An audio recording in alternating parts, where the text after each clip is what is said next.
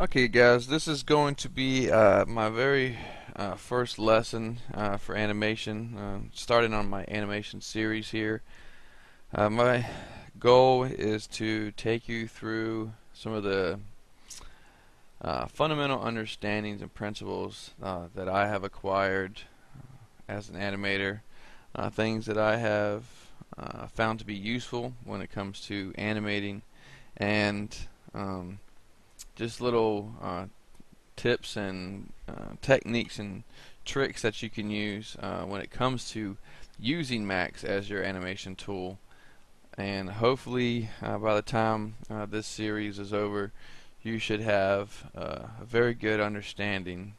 You should feel pretty comfortable and confident with your ability to attempt, whatever animation comes to your mind.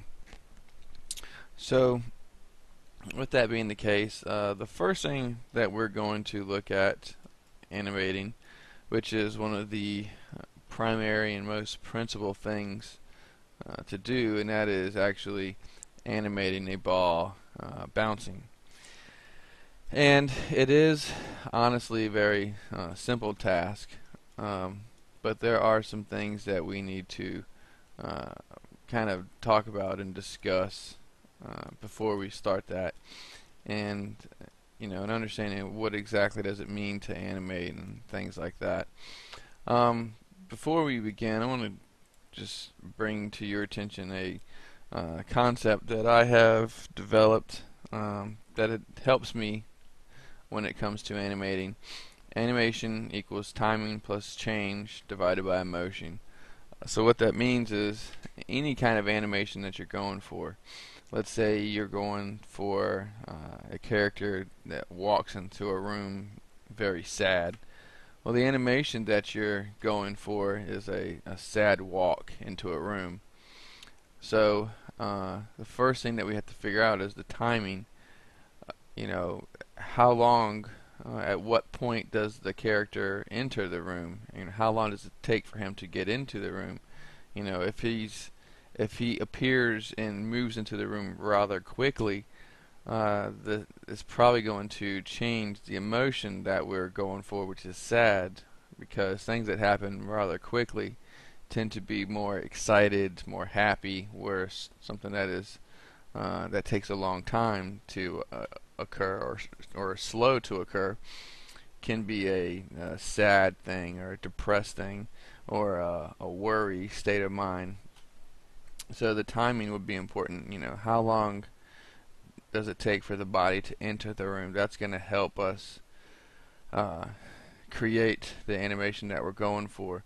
So once we know, how long it should take, we then actually go and make that change, and hopefully these things together actually equal out to the emotion that we're going for. So, like I said, if we're going for something that is slow or that is very sad, then the changes that we're going to make will also be things like the shoulders being down, the head being low. These are all the changes that we'd make, and where they are in time. How long do they take to occur? Those will all lead to the actual animation of somebody walking into a room slow. So this is just a little formula that I have developed that helps me. Hopefully, it'll help you guys. Um, but so let's go ahead and move on and take a look at what we're some of the things that we need to first take a look at when it comes to animating. The first thing that I want to bring to your attention is as we see right here, we've got our ball, and we can see we have the three axes that the ball sits in, X, Y, and Z. And what I want to kind of emphasize to you guys is it's so much easier. Let's say we want to have the ball bouncing into the room. It's so much easier when we focus on one axis at a time. For example, I'm just going to really quickly just do a quick test animation here. We see that the ball is going side to side, from one side to another. And obviously you can tell from watching me do it that it's all completely on the Y. But if I turn the grid off and I turn the ball off, you have, just looking at it, you have no idea that this is something that's taking place along the Y-axis explicitly. It could be moving across. For example, let's say I get rid of that keyframe and we do this again, but this time I'm going to move them this way. Oops, let's do it here. I move them across the X and the Y axis. Okay, it has the same effect. We see the exact same thing occurring. He's moving across the screen. The major difference here, though, is that this guy is braking, traversing two axes, the X and the Y, to get to this position. And it's kind of irrelevant to do that. It's easier because now we have two axes that we have to take into account, two axes that we have to adjust keyframes for, and it just, for just a simple movement like this going across the screen, it's just easier. And I just recommend that you always, when you start your animations and you're planning out, especially when you're beginning, that you look at it and you like if the character's going to walk into a room, have him walk in just on one axis. As you grow into being animators, and you can start, worrying about things like he comes walking in and breaks over here, and when he starts breaking the axes, those are things that I'll recommend you get to, that we will also get to later on. But leave stuff like that for once you're a little more comfortable as an animator. When you're first beginning, stick with one axis at a time. Think that you'll find that will feel a little more comfortable about it, and you should have a little bit better luck. Alright, so I'm going to go ahead and we're going to start our first animation. And obviously we've made a ball, and if I go to the front view, we want our ball sitting up on the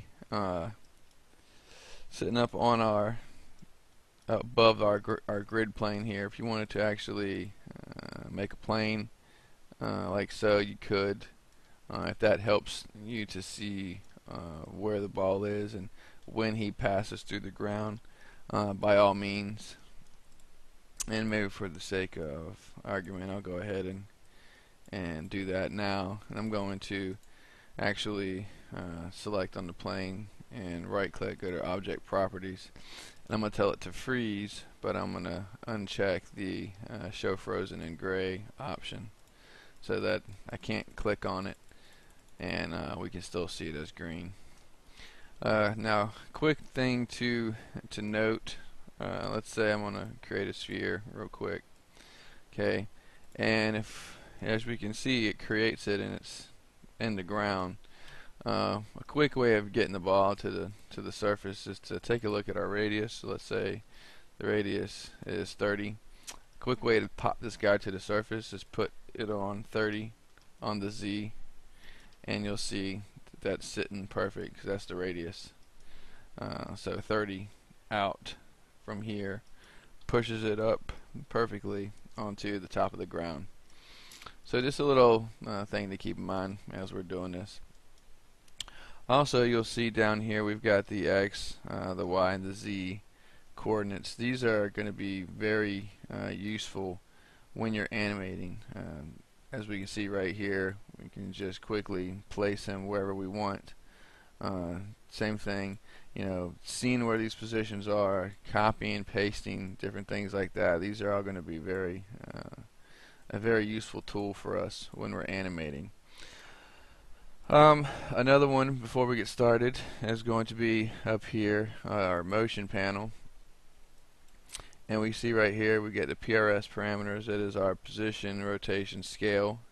Position, rotation, scale parameters right here. And as you see, we've got create key and delete key, and then we've got position, rotation, and scale. So when we adjust these, or whenever we pick on this, notice that everything beneath changes to show us our position keyframes. We switch. Now we're on the rotational keyframes, and obviously here's our scale keyframes.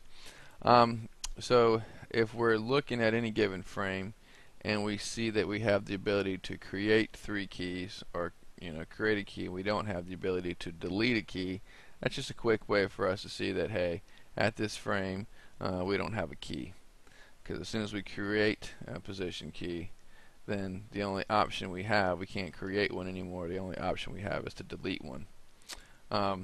And the shortcut to kind of create all 3 is hit K, and K will create a keyframe no matter where the object is at that time.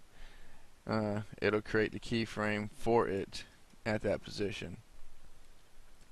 So it's a useful thing. I'm going to go ahead and get back to where we were. Okay, so K is going to create our position, rotation, and scale keys at one shot. Notice if I do that down here, we can actually, as long as we are selecting anywhere in our timeline, we can actually make a marquee selection around our keys, which is a very useful thing to select on a couple if we want to space things out, or if we want to select them all and delete them. You can hit the delete key, or you can right click and go delete selected keys, or you can go delete key and get specific to the per axis.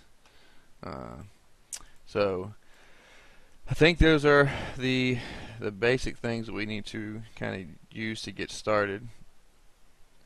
The next thing is using auto key. Now there's many different animation theories out there, many different animators that some prefer set key over auto key, some prefer using the big button. The big button obviously sets position, rotation keys for us, so it's the same thing. Hitting the big button is the same thing as hitting the K key. It does the exact same thing. Me personally, I have been a big fan of auto key, and the hotkey for that is hitting N. N will turn on and off our auto key. So let's go ahead and turn our auto key on, and we have our sphere sitting over here. And what we're going to just basically do is we're going to just animate this ball bouncing across this plane. Now what I'm going to do, I'm at frame 0 right now. So anything that I do, notice, and what auto key does is, it does what it says. It's going to automatically make a key for us. But notice that no matter where I move this guy, it's not making any keys for us. That's because we are at frame 0. Remember, the first part of the formula, animation equals timing plus change, divided by motion. The first part of that is the timing. Any changes that we make at frame 0 are changes that have not had any effect. So frame 0 is always going to be where things start. I'll put it back down on the ground here. And one of the things that I like to do, we know we're going to be over here at 0, so basically in the 100 frames this guy's going to bounce all the way across to this side. One of the things that I recommend when you're first starting, like I said, we want to make sure we pick an axis. So we're going to use the y-axis in this case, and we're going to focus on that. Obviously when he bounces it'll be just a z, but we're going to focus at one axis at a time. And since ball is sitting flat on the ground, I'm going to go into let's go into the left view. So I'm in the left view here, and I'll turn on, let's see, you can't even see that if we do that. So there we go. So I'll just F3 and then I'll F4 so we can actually see the plane. So since we know that this guy is sitting here on the ground and we want him to bounce across, now we can see that this is going to be the x-axis, when we were noticing before that it was the y-axis that we were using. So this is the point where I'm going to go back into perspective, and I'm going to just find a nice little angle here, and this is going to be my camera view. So I'm going to set something like this up, and this is the angle that I like. I want to, when we, if we wanted to render out the animation, this is where it's going to be. So I'm going to hit Control C on my keyboard, and we see that that creates a camera for us, and it creates a target camera. So the first thing I like to do is switch it to a free camera. I personally don't like target cameras. So the reason why that's useful is now we can go to our left view, and whenever we want to kind of see what our animation is looking like, we can always just hit C and bounce back to the camera. Because maybe we'll go to perspective, and maybe we'll change an angle or something as we're animating, and we can always hit C and pop back to the actual shot, and L will get us back to the left view. So now that's a lot of preliminary talking just to get us to the point where we're going to animate. So let's go ahead and let's get started. So I'm going to turn on auto key, and remembering the formula, the first part is the timing. So we need to figure out what the timing of our bounces are going to be. And what I like to do is figure out when this guy bounces, how long is it going to be till he hits the ground the next time, and the next time, and the next time. So for this first exercise, the bouncing is going to be very uniform. The ball is just going to bounce on its own all the way to this side. So what I recommend is using, since we have 100 frames here, I think that it's pretty clear to see what kind of math we have if we say every 20 frames is going to be a bounce. Another thing that I like to do is I'll actually hit play, and I'll see the timeline moving. And remember, this is 30 frames a second, so we have a little over 3 seconds here if we're looking at 100 frames. And what I'll do is I'll hit play, and I'll start to imagine in my head, I'll imagine seeing the ball move, and then at the time where I see it in my head hitting the ground is where I'll hit stop. So for example, I'm going to hit play, and then once I hit play, I'm going to imagine the ball animating, and then I'm going to stop it when I see it hit the ground, and that will give me a good idea of the timing of the first bounce. So 23, right about here is where I saw the ball hitting the ground over here, but instead of 23, because what's half of 23? Right, exactly. 20. What's half of 20? 10. So we know exactly where to go for our mid frame here.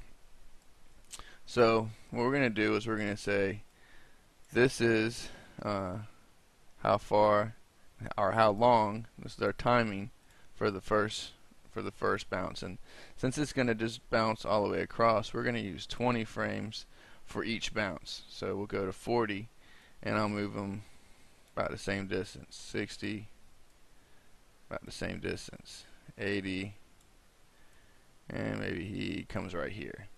Now obviously we've run out of plane, so we'll just go ahead and we'll deal with this. So we hit play now, we see the only thing that's happening is this guy's pretty much just moving straight across the plane.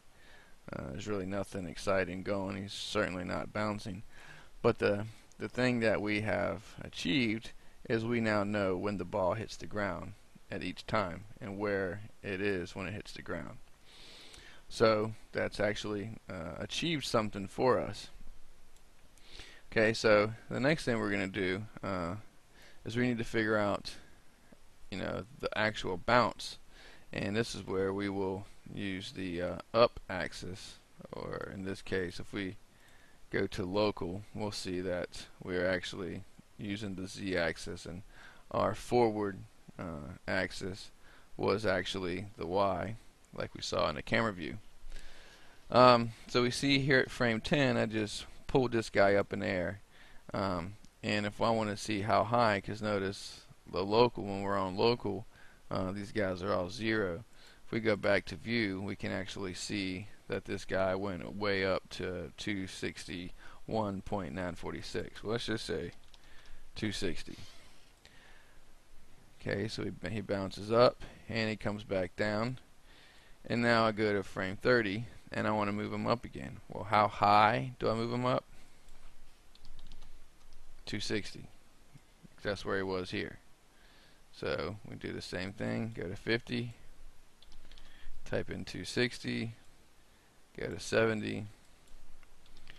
Type in 260. Okay, so if we go back to the first frame, you can also hit home on your keyboard and end. We'll go to the last frame, so home and end. And you can use, as it stands right now, this is previous frame and next frame. The keyboard shortcuts for these two guys are the comma key and the period key. So period key is next frame and comma is previous frame, and hitting / is play. So you'll see me doing this from time to time as we animate, as we go through these videos, and you won't see me come down here hitting these keys. So just want to make sure that you guys get that now. Again, home sends you back to the first keyframe on the timeline. End takes you to the last, which is the same as hitting these two. Play animation is /. Previous frame is comma, and next frame is period. Now we have one more little option here that we're going to discuss, which is our key mode toggle. And I know you can't see that on the screen capture. The tooltip is off the screen. But this little guy right here is your key mode toggle. When you have this turned on, notice that this now becomes previous key and next key. So comma now pops to each previous key, and period pops to the next key. So it's no longer doing frames, it's popping to the keys, which is a great thing to do when you're in the midst of making adjustments to your animation. So those are good things to know. So what we've done so far is, as we can see, if we hit play, we've got we definitely have something happening, but this is not really a bouncing ball. There's no real life going on here. So what we need to do is we need to actually adjust. The keyframes that we have are correct. He's going to start here. He's going to bounce this high, and he's going to land here. And then he's going to bounce this high, and our keyframes are correct. But what's missing is we haven't factored in how Max deals with all the frames that are in between these guys. And back in the day with Disney, when they were leading the charge on hand-drawn animations,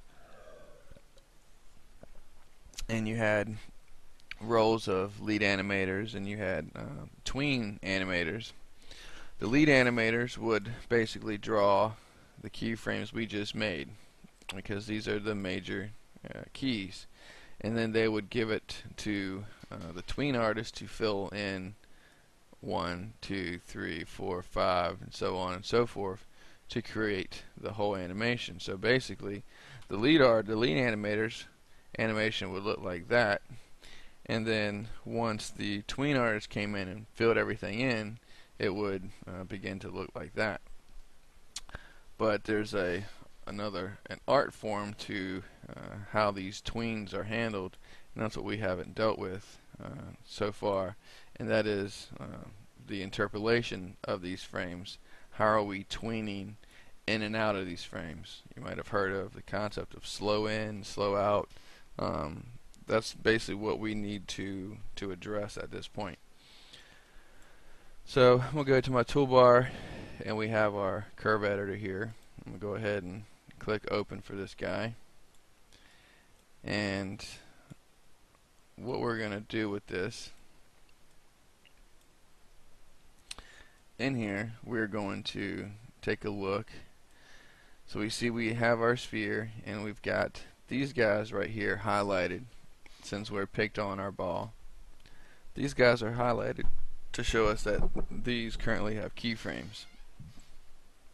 So right here we're seeing green, blue, and a red line, which is showing us the different axes. So there's our X position keyframes, there's our Y position keyframes, and there's our Z position keyframes. And what we're going to start with, what we can notice is we see that we have a very gradual slope here, moving from this position to this position, and we've got all these keys in here. They're not really altering or changing the overall curve that we can see. These are what I call unnecessary keys, because if we delete that, it has altered the path of our curve. But notice we can use these, we click on these keys, we can use these tangents, these handles, and we can actually adjust and create the same kind of thing, the same form that we had a minute ago. I'm going to undo so we can get back to where we were.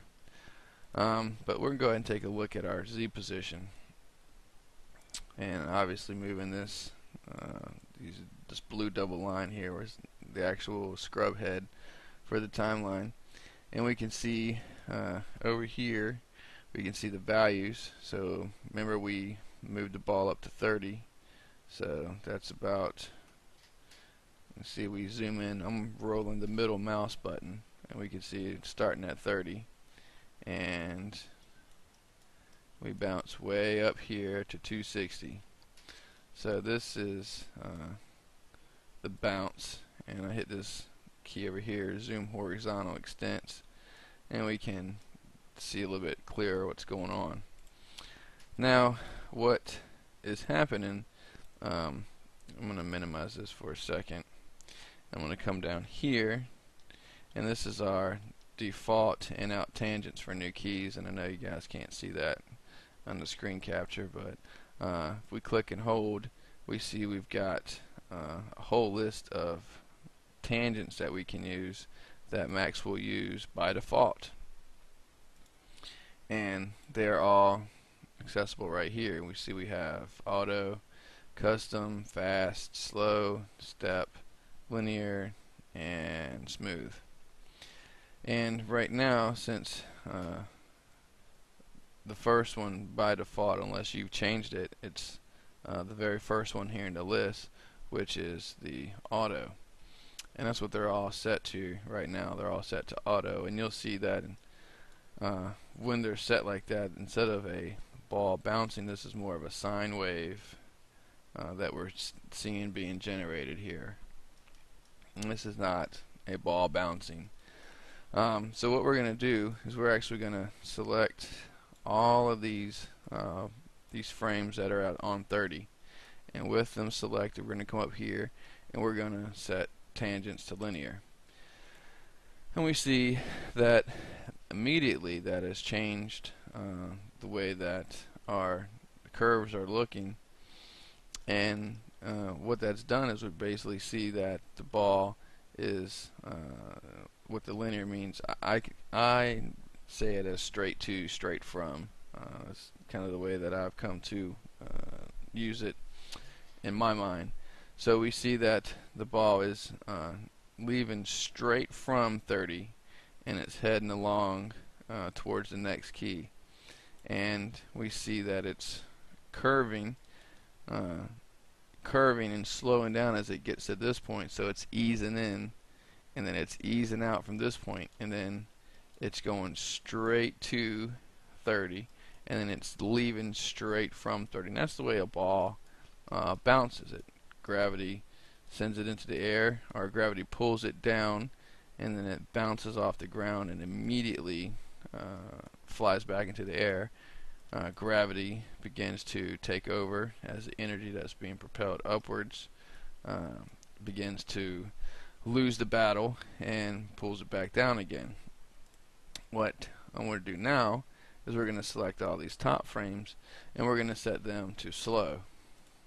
So now we see that we have we see that what the ball is doing is it's spending more time up here, and then it's falling down quickly and immediately returning up and hanging some time and then falling down and repeating over and over and over. So we'll go ahead and close this for a second, and we'll hit play,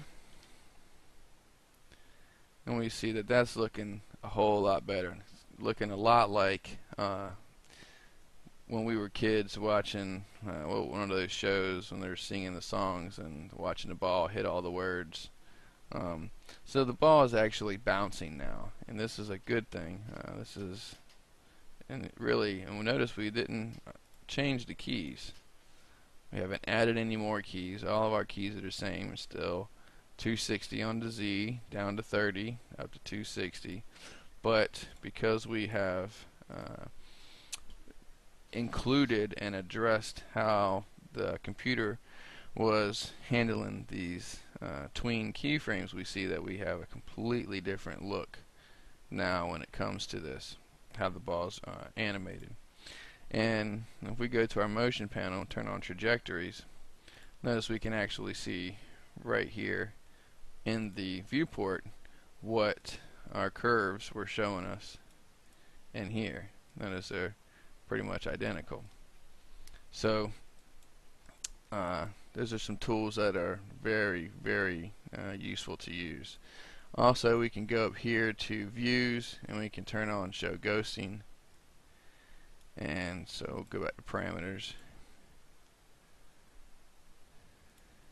and now we can actually see Max interpolate for us where the ball has been. And we can also where is it at? Let's go to customize, preferences, viewports, and right here ghosting frames. We can put 10 on there, and now we've got 10 frames that we can watch.